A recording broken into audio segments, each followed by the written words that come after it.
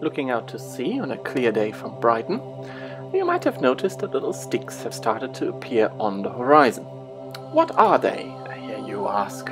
Well, they belong to the Rampion Windfarm that's being constructed some 8 to 16 miles offshore.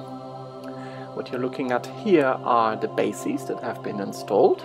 They're about 12 meters in height above water level, and they will each carry a mast with the turbine, which is about 10 times higher than that. There are 116 of these being installed in total at a cost of £1.3 billion.